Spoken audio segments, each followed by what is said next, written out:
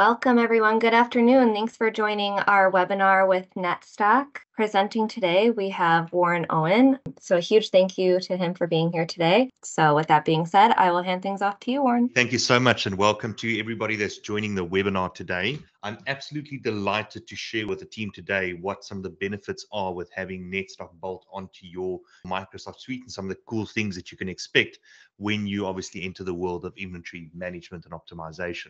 For today's session, I've got a couple of slides to position the common problem that we often find why ERPs are not the greatest at doing inventory management. And then followed by that, I'm going to get into the software and we're going to poke around and show everybody what some of the capabilities are. Again, if there's any questions between Ali and Karen and myself, we'll definitely be able to figure out how we can reply and maybe even do some of those questions within the tools. Without any sort of delay, let's get going. As an overview, Netstock as a business has been doing inventory management and optimization for probably the last 35 years. And more recently, we launched a product called Netstock Inventory Advisor, going back to about 2010 in the US market. Now, we connect to a vast majority of ERPs, but one of our best connections and probably the most favorite one is the Microsoft suite, because it's just really good products that's really, really capable. And what we do as a business is we bring advanced planning and sort of modeling to your existing instance of Microsoft you have. Now, if you look at the presentation that I've got broken down here, we often get asked the question, why do we actually have inventory and why is it so hard to manage inventory? Now, the simple response to that is inventory is probably the most unfair thing to plan because everything in the world is working against your plan that you're continuously setting.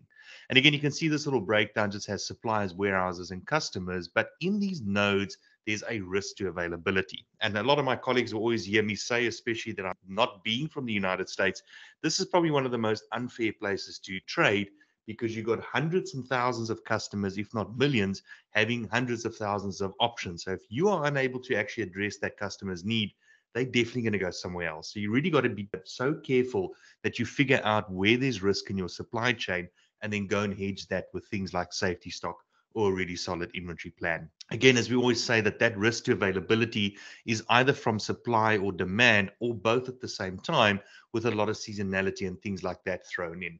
And often what we find is, and this is no fault to the ERP, they're just typically not designed to understand risk. And ERP's got so many other things that it does really, really well. It doesn't do well with risk and it doesn't understand what the picture looks like tomorrow when using risk. Now, often when we work with customers, we often find, and it's a very simple picture that I've got laid out here, but it addresses what we often find, and that is that most customers will be either in a stock out state or overstate almost exactly at the same time. And often what happens there is that yesterday's fast mover might be tomorrow's slow mover, and the transition of capturing those in time is often where planners fall short. If you've got 10,000 items, for example, and you spend 2 minutes a day on one of those items, you can very quickly see how much time it's going to take to try and figure out what's currently happening and what the future holds for that item. So often we find that this typical picture is really what we see for anybody kind of struggling to do inventory management on Excel. Now, as a business, Netstock gets a lot of ROI or return on investment very, very quickly because, again, the mismanagement of inventory or the kind of misplacing the policies, we often within the first 6 months have the ability to reduce inventory levels anything between 10 to 15%. And often those savings are really in items where you grossly overinvested, and we often have the ability to cut that out very quickly. The other common problem that we also find is that within a business, there's multiple shareholders using the same inventory to achieve their individual targets. So if you're asking finance what they're going to do this year, it's obviously increase profitability, increase the turn of items, and try and keep the cost as low as possible. And the same thing with sales, right? They're going to give you a revenue number. And often we find that these people just don't have a common platform to communicate, again, using the same thing to achieve their own individual goals, but they just don't have the ability to communicate on a common platform. Now, what Netstock brings to the table is we have what we call a risk methodology, where we can go and take these individual strategies, be it finance or sales or marketing. We have the ability to plug that into the tool, go and understand again what our inventory risks are like, for instance, your demand risk, your supply risk, and then also your risk multipliers, which is your lead time that keeps changing, or your orders that might change, or just pure constraints from your supplier side. And once you have the inputs, we have the ability to then go and calculate what the inventory policies should look like, what the inventory classification should look like. And I'm going to spend a lot of time in the tool today just kind of showing the team how we do those things, how we add that additional layer of planning capability, and then having the ability to know what we should be ready for if it doesn't work out. As I said earlier, as a business, we bring a lot of ROI very quickly. And often what we find with people being stuck in Excel is that they just don't have the ability to get a lot of visibility quickly. So when I do demos, I often get the first wow 10 minutes in because there's a lot of capability that can very quickly be seen. Improved fill rate. So again, we always help you do more with less and obviously drive towards the optimal level. And obviously the optimized stock level is really having the ability to calculate what you should have when and as you leave a season or enter a season, what should that policy look like?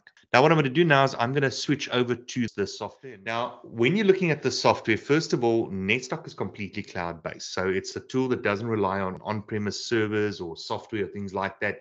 You do not need to buy additional software when you sign up to NetStock. It's a very simple process of signing up, connecting it to your ERP, getting your historical information in, and then kind of getting it work and setting the policy. It's a completely cloud-based platform. And right now, my demo environment is slightly out of date. It's going back to August 2022, but it's going to give you a nice insight as to what you can expect from a tool like NetStock. Now, you'll always be met with 9 blocks in the system. The whole philosophy for the system is really built on the 9 blocks, what we call the resultant matrix. And you'll see a lot of information like stock holding, excess stock, and surplus orders, telling you very quickly from a financial perspective, I'm sitting at $26.5 million. My model is calculated to be 15.2, and that's really what the system says I should have. And I can very quickly see over benchmarks on top there, month by month, I've actually come down 25% from an original benchmark start of 35 million. So it's always telling you the things that you're doing are pushing you in the right direction and obviously encourages you to do more of that. The system very quickly realizes that I've also got excess stock, and right now there's certain rules that we configure to identify when an item becomes an excess and what is excess and what do we do with that. And right now I can see that there's $8 million of excess over 412 items, and the top 5 highest contributors will always be highlighted under the tab at the bottom there. So if I'm going to spend any time today by trying to fix my current excess stock position, there's $1.9 million just over those 5 items. And I can also see various comments that people have added in there so that you can drive collaborative planning. Now, again, the system also has the ability to look into tomorrow. So it always tracks things like surplus orders. And again, these are orders that I've placed that I might no longer need in exactly that configuration or quantity or value. And right now the system says that's $3.5 million of inventory, that if I can delay that, that'll be really good for the business. So that's a nice overview from a financial perspective. The next step that I want to touch on is service levels or fill rate. So you can very quickly see that we base our measurement of service and fill rate, and you can see the system understands both where I am at from an aggregated fill rate and what am I targeting. So it continuously knows where am I heading and what am I trying to achieve. Again, my fill rate jumped up 25%, but it's still not ideal because I do have areas that are still in stock out positions, and even one that I enjoy, which is future potential stock outs, where the system tells you the problem in the future, as well as telling you when that will occur and what the model should be or the impact thereof. So there's a lot of early warning things that will take place to continuously drive the planner's attention to what is important and what needs your attention today. Now, again, the system also tracks things like stock turns. It wants to understand the profitability about the business. Are you in the automotive aftermarket parts, and is your peers maybe turning the inventory 20 times a year, but you turning your inventory 10 times a year?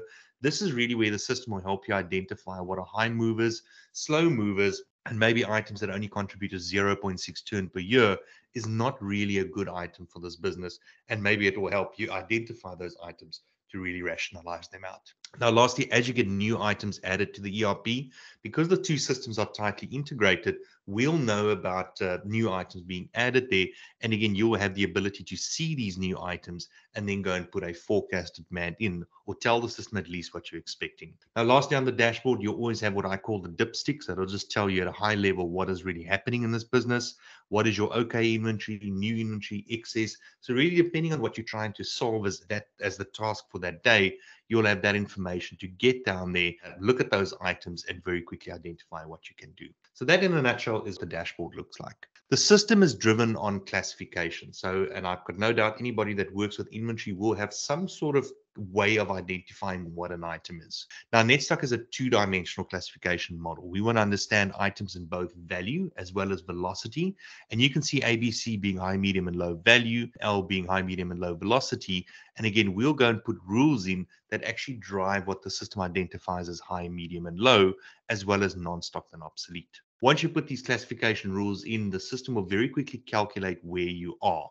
So if I'm trying to understand where's my stock value allocated, and I look at high value, high volume, which is obviously the top right, versus low value, low volume, which is bottom left, I can see between these two peaks, what is the breakdown of my items. I've got $26.3 million of total active inventory, and the system tells me where that is actively invested, as well as telling me where I'm generating the most demand, or maybe areas where I'm potentially stocked out.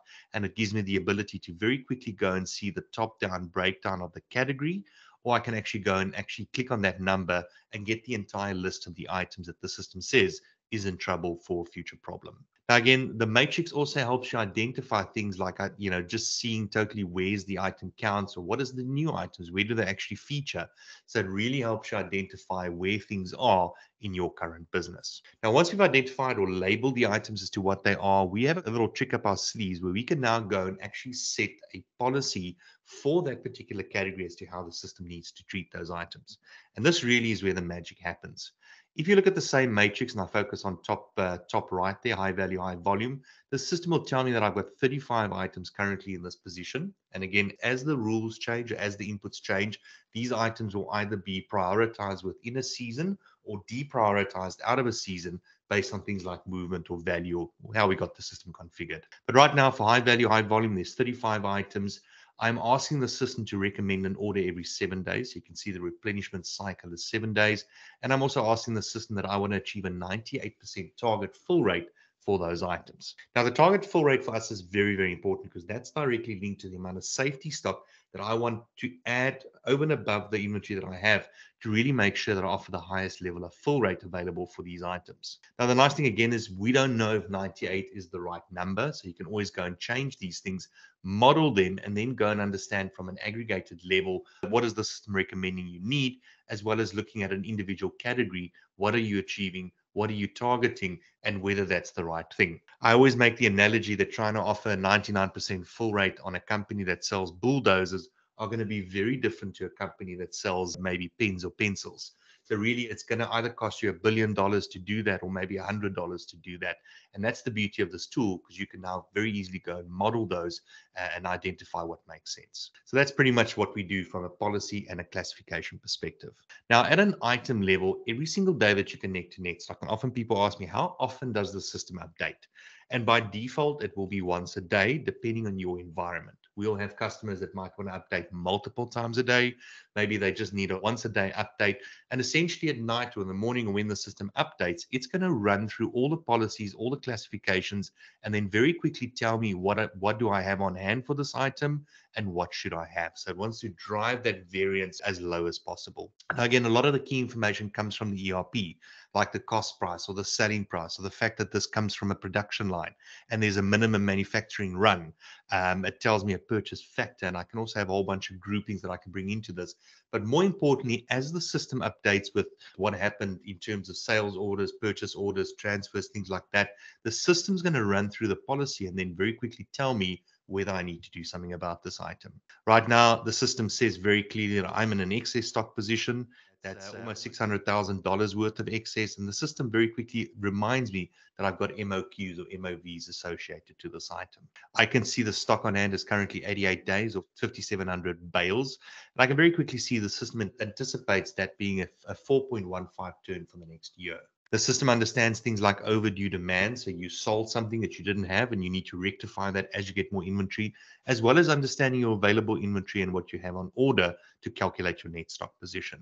It's going to continuously drive this every single day, as well as looking at the safety stock number, which you can very quickly see that Netstock has a very unique way of having 3 inputs, 2 multipliers, and having at the end of the day a dynamically calculating safety stock that understands each and every item that might be at risk. Now, when you talk about these risks, the risk multipliers will come in two forms. The first one is obviously supply. And again, if we look at your supply risk, we want to understand things like your planning lead time versus your actual lead time or your average. The system wants to also understand things like your demand. So it wants to understand, looking at the history that I have by month. And again, I can also summarize this to see exactly by month what was sales, what was returns, how many of those are customers, how many of those were new customers, what was the list of stuff that I sold and where in the month did things happen. I've got a lot of information that I can very easily access, as well as having the system automatically allocate a future demand plan based on the historical event. So it's always going to tell me, based on those things happening, this is what I recommend. But you as the user are always going to be connected to the external world. So you might very well go and say, but this computer doesn't know about the event that I'm planning in December. So it's a Christmas event, or whatever that might be, and I want to actually up the levels or lower the levels. Now the system's going to also look at what happened historically. It wants to understand what has been your forecast performance, because again, forecasting is a process, or demand planning is a process. And what the system would want to do is it wants to understand your forecast versus your actuals. And every time that it goes into a negative stock position, it's going to do something about that. And that doing something about that is going to mean that we're going to increase that buffer as you have a very lumpy or volatile forecast of demand. Now, ultimately, if you have things like bill of materials, where in this particular example, you can see that the system understands that this item is actually made up of a lot of components. There's a whole bunch of components going in there. The system has the ability to allocate safety stock policy at that level, as well as the individual item that I'm consuming in this bill of material. And right now, if I blow this the other way around, I can see that this component goes into a whole bunch of other finished goods, and there by month, I can very quickly understand when the system understands it's going to consume that in an assembly or a work order. So this item on its own will have its unique way of calculating safety stock, its unique inventory policy, and its unique policy that it gets calculated. So the system really offers a true multi-echelon inventory optimization experience. Lastly, the system also has the ability to understand that once I assemble this item, I've got 3 branches that consume this from me. So in these individual breakdowns, I'm actually going to get a recommended order where the system says on the 5th of September, I need to move 5 units from my central store to my small branch 1 because it knows that it's going to get consumed. And lastly, every single item gets what we call a rolling 365 day. In this case, you can see it's a 2-year rolling projection, where the system understands exactly every single day where are you and where you need to be. And right now you can see that I'm grossly overstocked at 5,700 units. And the system says I need to, from a model perspective, be all the way down there at 778. So you don't need to manually go and figure out what you need to order for the item. You don't need to actually go and figure out what your min and your max levels are. The system does that every time that it gets more information, or every time that something gets updated. The system reruns that to tell me from a calculated perspective what is min, what is max, what is open, and what is my closing position for a rolling 365 days. Now, the system is going to recommend orders. Right now, I can see that the system says, based on what I can understand now, here's your future orders, and this is when I'm going to recommend the orders. And as these orders get recommended, you as the user will be able to see them in your orders tab. You'll very easily be able to see items that are required for a location. Is it a particular branch that I'm planning for, or am I doing orders for my distribution centers? Right now, I can see that production line 1 has a huge level of urgency there. So it says, hey, Warren, if you're going to do something today, go and look at this item. You've currently got $46 or $47 million of outstanding purchase orders. And right now, that's 927 units that's currently outstanding. Couple of neat little things that we have in NetStock is we have the ability to use that individual stock projection to actually calculate a future state. So a lot of our customers buying from far, far away maybe might be experiencing things like Chinese New Year. And suddenly I now need to order 90 days worth of goods. So there you can see the system is now calculated for a 90-day future order. That's $17.7 million. Or if I bring this back down to 1, I can see that it's only 4.9.